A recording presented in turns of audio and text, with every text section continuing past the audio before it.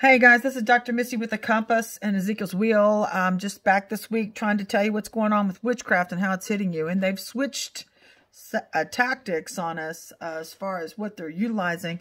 So if you notice, we're deep into C2 right now, and which means we're heading straight into the 9th evolve. We're heading straight towards the eye of the needle. So that means 24 more days until the 9th evolve or the end of C2.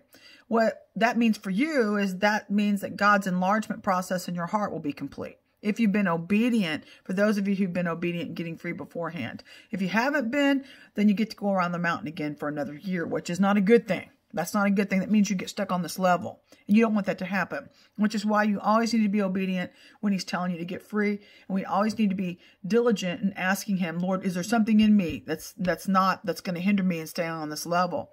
So to me, honestly, I think we are so busy right now. There are so many of us trying to stay abreast of what's going on. There's so much warfare going on. We don't have time for that. We need to be doing what God is telling us to do when he's telling us to do it, and being obedient and staying in position and continuing to climb. So what's witchcraft hitting us with this week? It's hitting our ability to attain new revelation. They're trying to hinder you from getting any new revelation. If you've felt like your revelation was stifled, that's witchcraft. That's what they're trying to stop you in this week, to hinder you from climbing, because revelation is what gives you the ability to climb. And I think that's almost maniacal, if you ask me, because, I mean, I don't know, these people think they can stop God. That's just unbelievable.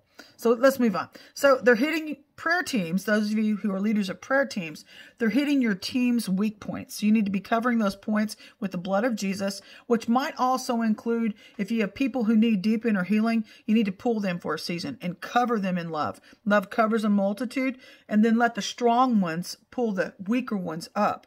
So until these people get healed, because if you don't, they're going to serve as doorways to warfare against your entire team and hold the whole team back. So you want to keep climbing. God says he's no respecter of persons. What he does for one, he does for all. And so for the diligent ones, we cover the weaker ones and we continue to climb. God's no respecter of persons. What he does for one, he does for all. He said it. He means it. Okay. The enemy's using people to lie about you. That's another tactic that he's using in this hour. It's a distraction. Blow it off. It's not even worth your time and worrying about. If they did it to Paul and Jesus, they'll do it to you. And we're seeing it actually coming from people who are professed Christians in the church. People, I would expect it from people who don't believe God. But when it comes from people who profess to know God, that's a whole different ballgame. Because that really shows me that they're not really God's. Because God says the Spirit will bear witness with the Spirit.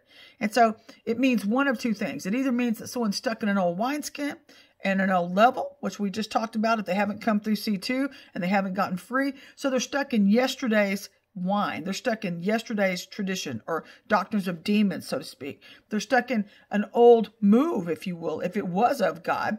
And it's obsolete for the times and the day that we're now walking through. So, you can't use yesterday's tools for today's battle. You can't do it. You've got to continue moving with the cloud by day and the cloud of fire by night. Because God's always moving. He's always transforming, which is why you're always supposed to be transforming and being transformed, okay? So you can continue in your growth process with him. Lastly, witches and Satanists are trying to get into your dreams now. Imagine that. Why would that surprise us? So they're trying to plant demonic seeds in your dreams to get you off track. So don't believe everything you dream about. You need to test the spirit. 1 John 4:3. And for those of you who don't know how to do that, and you might even be saying, well, Dr. Missy, how do I protect my dreams then? Psalms 91, praying Psalms 91, asking God to plead the blood over your dreams. They can't enter in through the blood. And asking God to curse the roots and fruits of any demonic seeds that have gotten planted into your dreams, so that you're not led off track or led astray. So anyway, that's the compass for this week. I hope to see you on the 15-minute rev on Friday. Know that I love you and that I bless you, and I'll catch up with you then. Love you guys. Bye-bye.